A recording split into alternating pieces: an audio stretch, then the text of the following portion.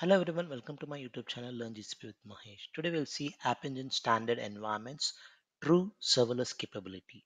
To understand that, I have created a project with the name Learn GCP with Mahesh with no VPC. Let me repeat, with no VPC, meaning no networks, no firewall rules, no routes.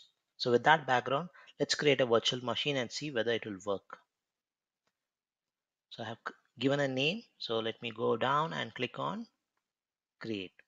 It does not work, indicates there's no network. All right, let's try to provision a Kubernetes engine. I've given a name.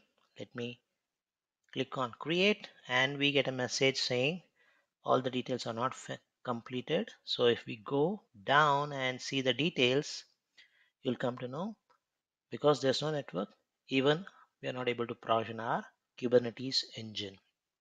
Now let's go and try to provision an App Engine flexible environment and see whether it will work or not. So I have the app.yml file, package.json and server.js file. This indicates I'm using a App Engine flexible environment.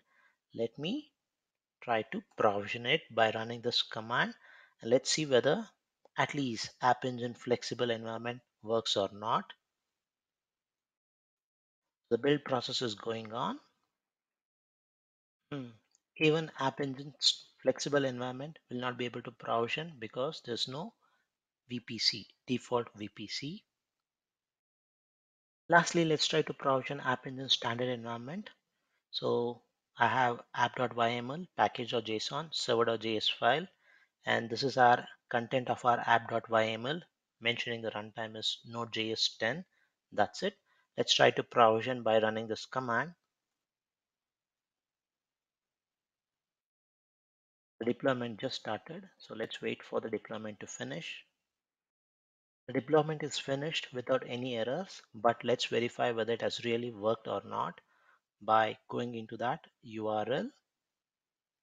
Boom, it works. So that explains App Engine Standard does not need a VPC, which explains App Engine Standard's true serverless capability.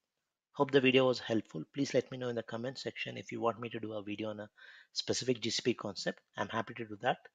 Thanks for watching.